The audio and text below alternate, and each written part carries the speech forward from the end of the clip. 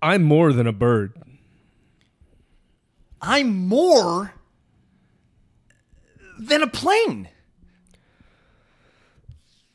I'm more than some pretty face beside a train. It's not easy to be me.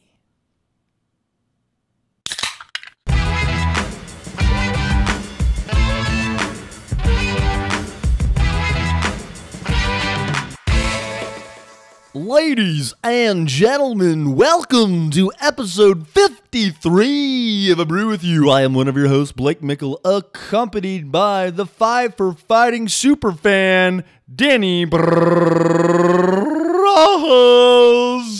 Wow, it was easily the least truthful and probably most insulting nickname that you've come up with. Insulting? 5 for Fighting superfan? Yeah, that's an insult. Insult? Okay. Yeah. Okay. I mean, I'm probably... Now you know how to insult Danny, everybody. I'm probably insulting someone out there, but to me, that personally would be an insult. Do they have any other hits? I don't think so. I don't think so either. Maybe. Yeah, but see, that's bullshit. Like, you say Semisonic, right? Closing Time. That's a one-hit wonder. Yeah, they have other hits, but can you name another hit by Semisonic? Yeah, that's what I thought. No. Anywho, so when does a band, like, how does a band get into elite status just from one hit? 5 for Fighting. We remember that, though, Danny. Why do we remember that? I feel like it was a pretty widely used song. It's even if they only had a lot of bands get remembered for one hit. That's hence the term one-hit wonders. You know the one-hit wonder song I like? Now, don't you know about the bird? Everybody knows that the bird is the word. I said a bird, bird's the word. Who did that? The Trashmen. One-hit wonder. Okay. Other one-hit wonders, Danny? Semisonic Closing Time. We said that already. Sure. Baltimore, Tarzan Boy. What is that? Tarzan Boy? What? Yeah. Oh, how about The Flies? Got You Where I Want You. Yep. Got you where I feel like that was used in like 2 or 3 movies in the late 90s, early 2000s. You know what's the worst? Remember the band Orgy? The ones who redid Blue Monday? Exactly. They're a one-hit wonder, and they just did a rock remake of a song. It wasn't even their song. Yeah. They just made a heavy version of it. And that's their one hit. That's their stardom, because they all wore wigs and they wore makeup and they did a remake of a song, and it's a one-hit wonder. Yeah, that's pretty terrible. Yeah. Yeah. I'm all about, I'm about doing the one hits. I don't discourage a band. But how many people like for example, no, it's a bad example. I can't think of how many bands that I absolutely love that have one hit. Danny's thinking a lot. Yeah, no.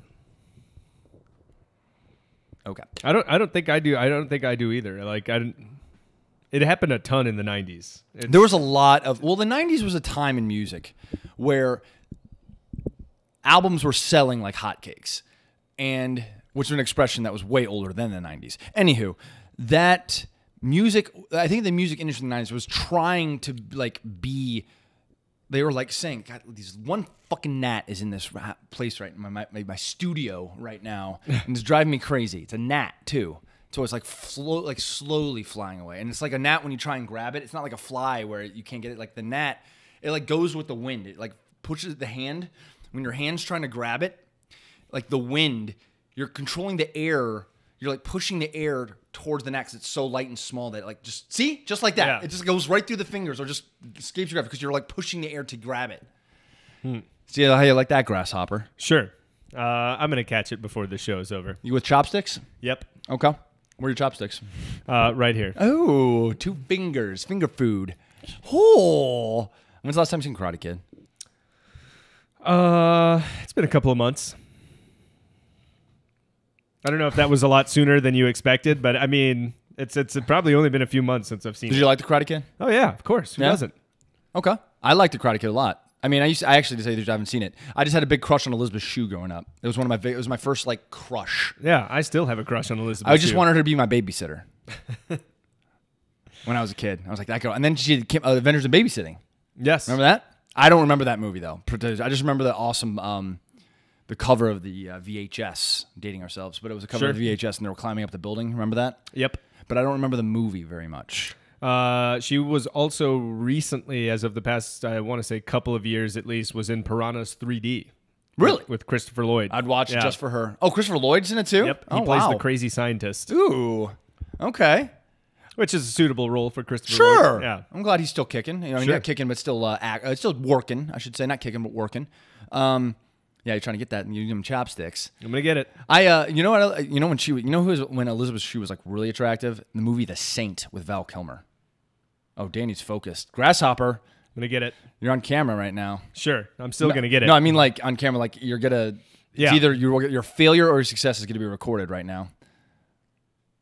Danny looks like a cat right now, ladies and gentlemen. He's like a kitten with a ball, like a. Yeah. They just keep coming into my sight line. And I'm just like, I'm gonna get one. I'm gonna get one. I'm gonna get one. I'm just more worried that I'm gonna knock over my beer. That's right. Well, speaking of beer. For any of you joining us for the very first time, A Brew With You is where Danny and I will try a beer for the very first time while discussing random topics, broken out Tuesday through Thursday on YouTube, with the whole episode being released on Friday. If you like what you hear, like what you see, like what you feel, go to patreon.com/bigdealblake to get this episode a week early, along with your exclusive content rewards and perks. Today, I brought the beer, so Danny, where are we drinking? Well, seeing as how we have made many, many references to them over a year. We're drinking doing in the the show. Five for Fighting green room, aren't we? No, we are not. I wouldn't be surprised if that song made its way into a Simpsons episode. But sure. Because we even did Classical Gas and a little bit of a joke about it in our opening, one of the last 2 episodes back, I think. Sure. I thought, you know what? Why don't we just full-blown drink on the actual Simpsons? We got to do that. 1, 2, 3. The Simpsons. Just like that, too. Oh, yeah. How has that never been a topic for us? I don't know. Isn't that weird? It just works its way into conversation on a normal basis throughout. I think nearly every episode that we've recorded. I mean, it was a very important show for us, you know, as kids growing up, because it had some adult humor and references to it, and it had what I would say 6 solid seasons. 6 solid seasons, I would say. Yeah. And then after that, it was okay, and then it just got forgotten after that. But it's still on the TV. But we should make that a topic, a future episode. You can write that down. Make it your topic one of your times if you're struggling. Yeah. Or make it the topic today. Switch it up last minute. Who cares? Who knows? You can do that. So The Simpsons on 3. 1, 2, 3. The Simpsons. Dun, dun, dun, dun. Danny Elfman, ladies and gentlemen. Ah, yes. Do you think he still gets paid for that song, or is it like a one-time fee? I venture to guess there's royalties You somewhere. think so? I think so. Somewhere involved, there has to be. Right? Maybe there was a contract. I bet you got paid one time, but if it like for a TV contract, like syndication, you get it.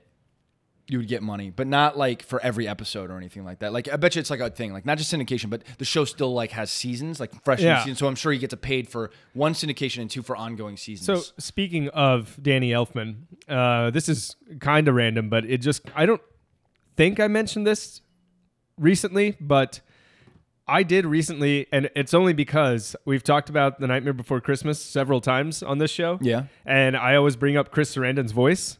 I recently found out that it's not him singing, it's Danny Elfman singing.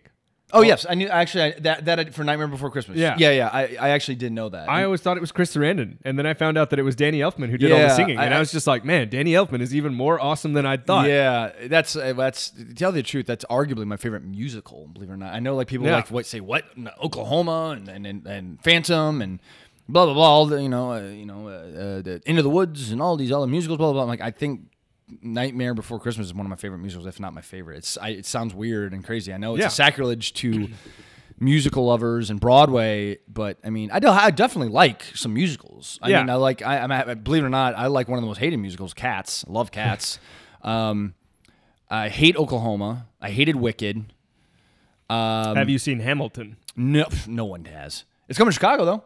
Yeah. Do you know that the pre-sales tickets for Chicago was like out, like it Oh, was I'm like sure. the servers were crashing and phone numbers. It was like Yeah. it was a bigger. I tweeted something and it got real popular, and it was like the Michael Jackson gif. You know, when he's eating the popcorn. It's like me watching people trying to buy Hamilton tickets right now, and he's just eating the popcorn because it was just people were like.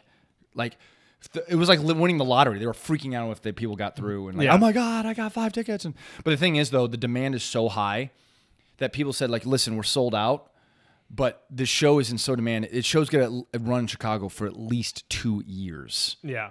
2 years. I'm just going to buy tickets for the last show at the end of the 2 years. Go into that bottle. Dang it. This gnat is driving Danny crazy. He is seriously in cat form. Yeah. Okay, so let's drink.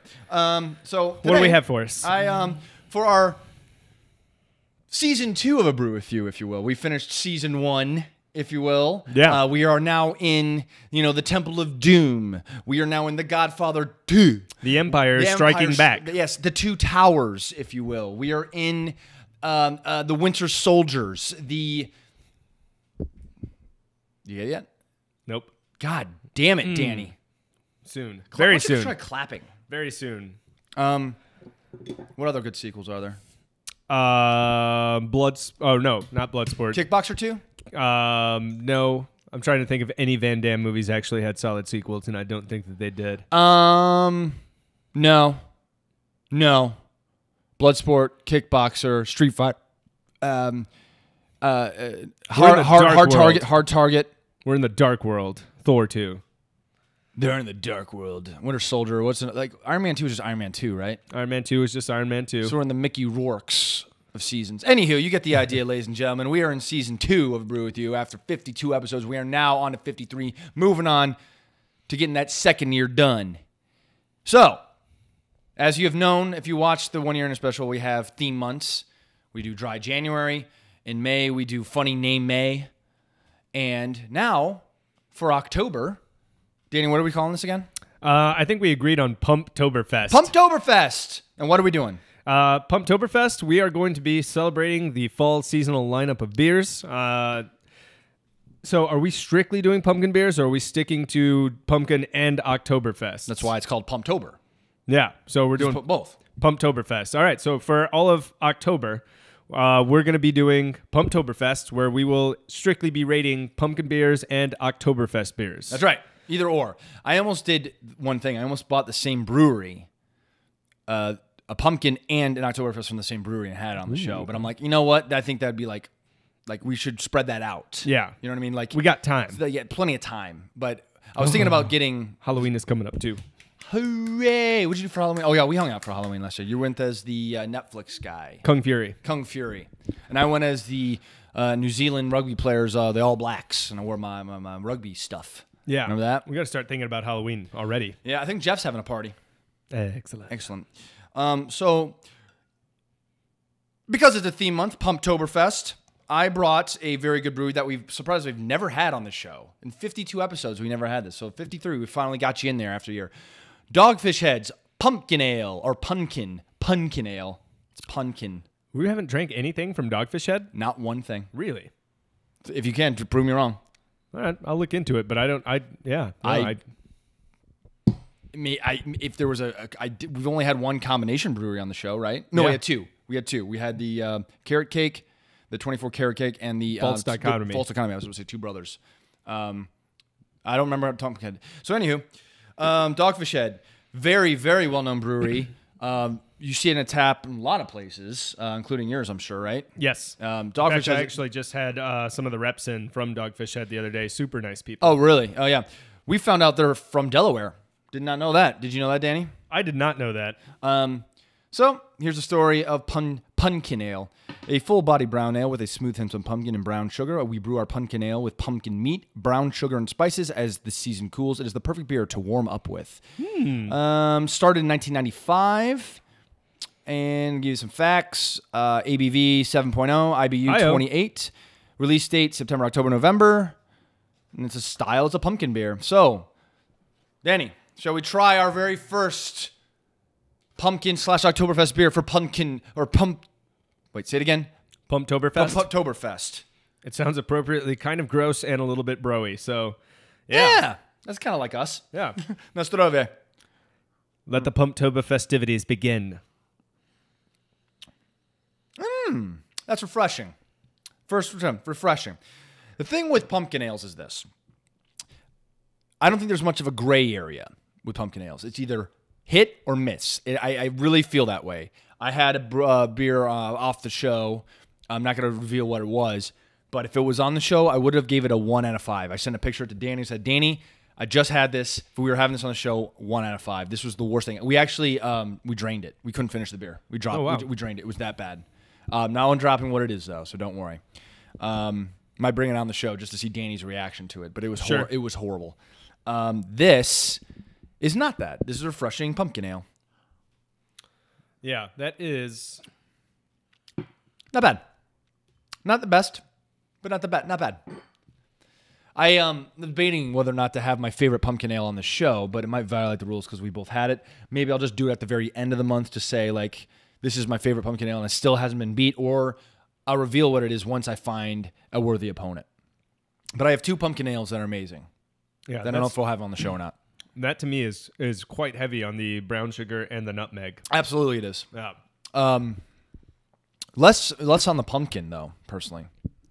Yeah, I mean, it's definitely there, but I do get a lot of the nutmeg and brown sugar. I mean, I like this. It's refreshing. I think it's okay. Again, defeating my entire purpose saying there is no gray area, where this feels like this is a gray area. But remember, this is season 2 of A Brew With You, episode 53. We have a new rating scale that Danny is introducing. And at the very end of the podcast, as of all the other shows, we rate the beer at the end of the podcast, but with a new scale. And we are also rating the art dash labels of the beers, which is exciting. Remember that? Yes. So, something new. It's the same, but just adding a little extra to it. You know, like who doesn't like a little bit more, Danny? Sure. You know? We evolve. That's what like, we do. It's like, here's some pizza, right? Here's some cheese pizza. Well, would I put some sausage on it? For no extra cost. I'm not going to say no. Why not?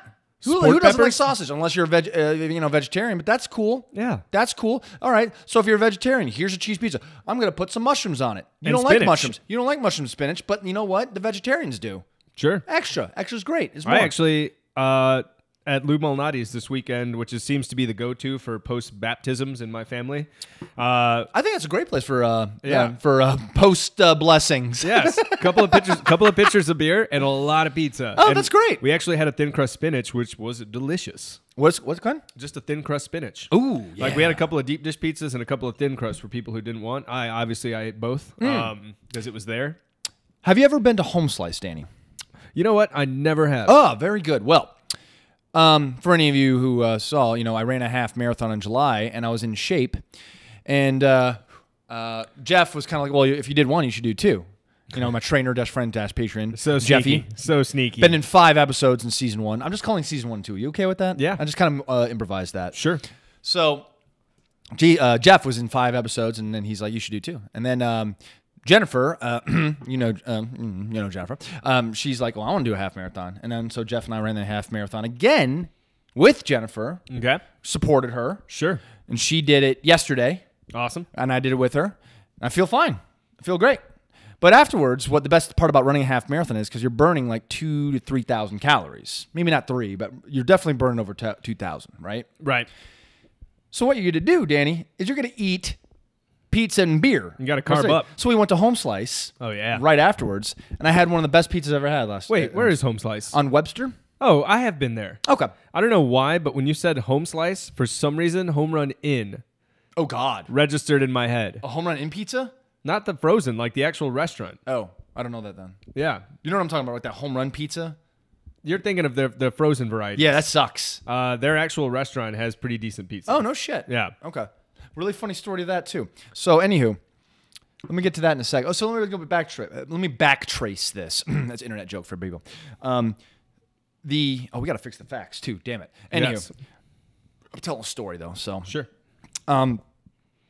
So after the marathon, after the half marathon, they have all the vendors and people are lounging. They're eating their bananas, they're drinking their waters, and there's all these stations to snack. You get free beer afterwards. It's Okay.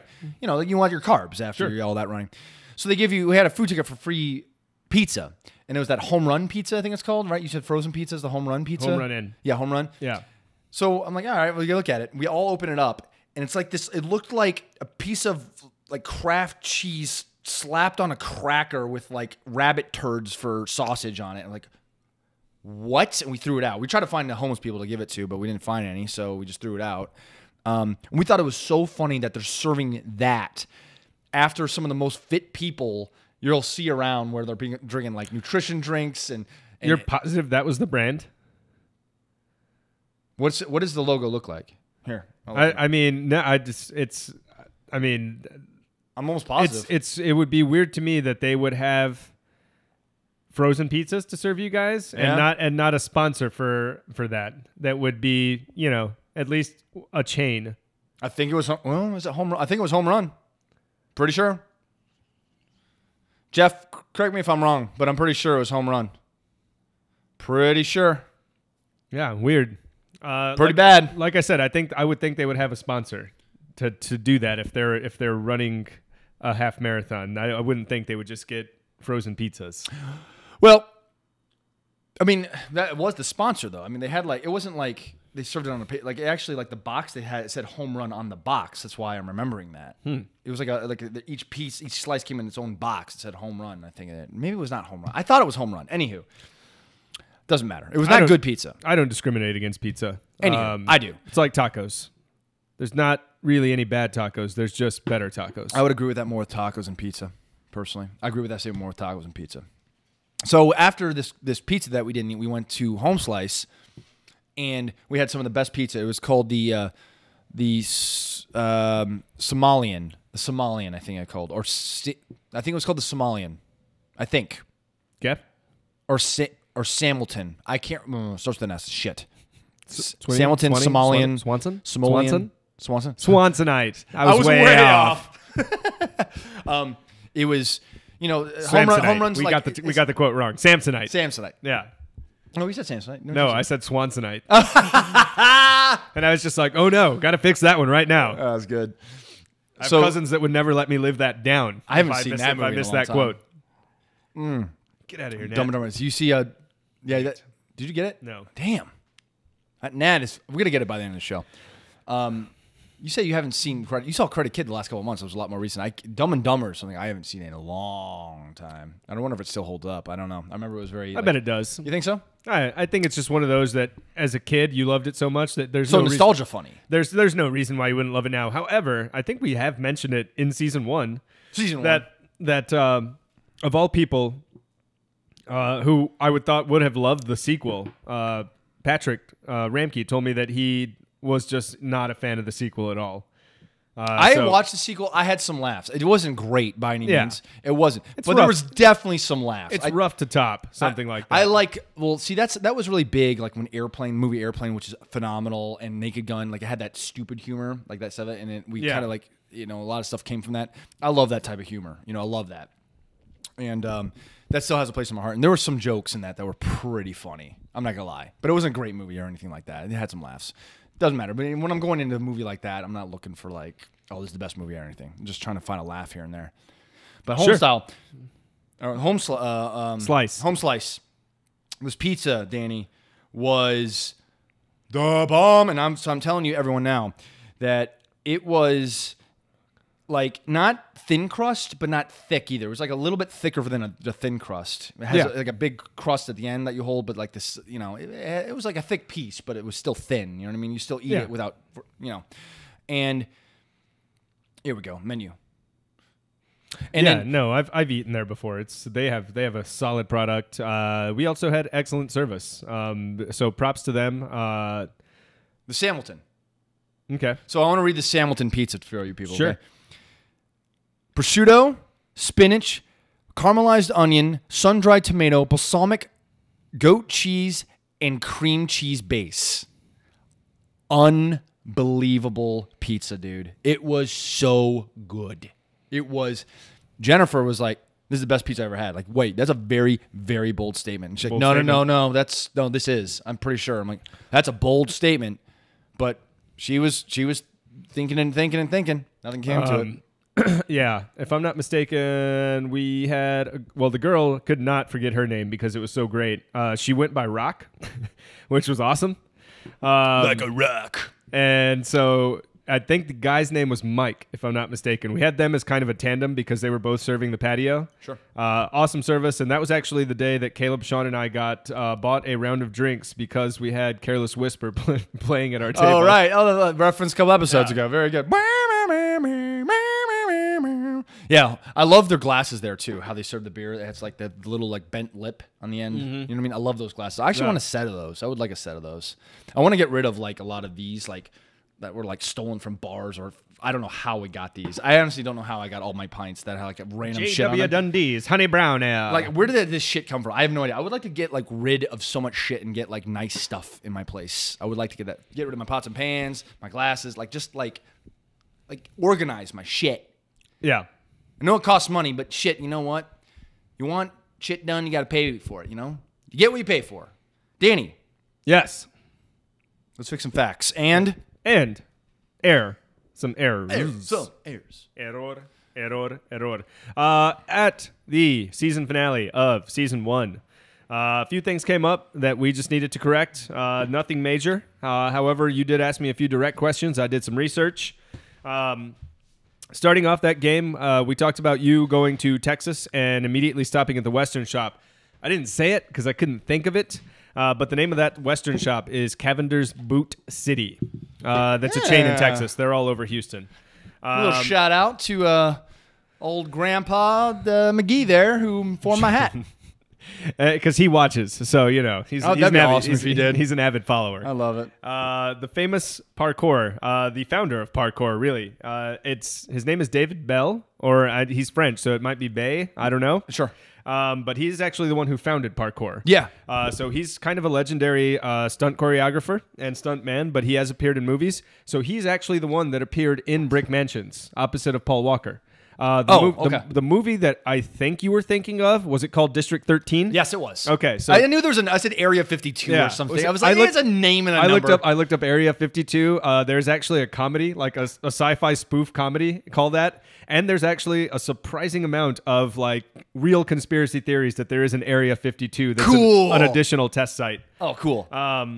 We could do some parkour at Area 52 then. Yes. But so yeah, David Bell is the guy. He was the star in both movies. Yeah, I watched both. And I did. He is awesome. Like in Brick Mansions, he does some crazy stuff. I remember watching to tell you the truth, the opening. The movie sucks. Both movies sucked. But I just watched it because like you watch it because you want to watch some cool parkour. Sure. The opening to District 13 was awesome. It was awesome. That was actually one of my favorite parts about the very opening sequence in Casino Royale. When we got introduced to Daniel Craig, is that first like 10-minute chase scene he has with the guy the guy's doing freestyle running, and somehow Bond, because Bond is keeping up in a suit. Yeah. And Bond can do it all. Yeah. What else you got? Last but not least, for the second time in 2 seasons, the same fact is being fixed. This one's for you, Christy. I looked it up, REI, and so we'll never forget it again. I'll forget it again. Recreational Equipment Incorporated. It's really easy. It's really easy. Yeah. No, it's not. Those are long words. Recreational Equipment, Inc. Yes, but those are incorporated. So say Inc. I think of ink. We can abbreviate. I think of ink. Yeah, we can abbreviate. I think of George Washington taking his old feather pen and his old quill. We can be like all the other millennials and abbreviate everything. Oh God, I don't want to be. Snapchat is now just called Snap. No, they changed their name. What's Snapchat? It's just Snap now. You don't even say chat. It's just Snap. Just snap me, snap me, Danny. And give me a filter with it's Snap on it with some clouds on it. Did you hear that they're releasing Snap glasses? Yes, I saw the picture of it today. The CEO had some like trendy glasses. I don't know. So my question is, this is going to be funny because instead of seeing people standing in public doing 360 views with their phone, are we now just going to see people just spinning, tapping their glasses? I feel like that's what we're going to be seeing. Oh, God. That's going to be the new thing. The future, everybody. Just put the chips in our goddamn brain already. Could you just please do that so we're just connected? All I want to do is become Cyborg from DC so I can just be integrated into everything. I just want to be Keanu Reeves in The Matrix. Is that so hard to ask? That's it. No. Danny, thank you for your efforts, buddy. Always a pleasure. For one, not a well. We should find we talked about it last episode. The first time you did the Fixing the Facts, 17. 17. So we'll have to do the math on that when a year of episodes have been 17. We'll celebrate the year of Fixing the Facts. Yeah. You know what I'm saying? Yes. Okay, cool. Let's move on here. Season 2, EP 17.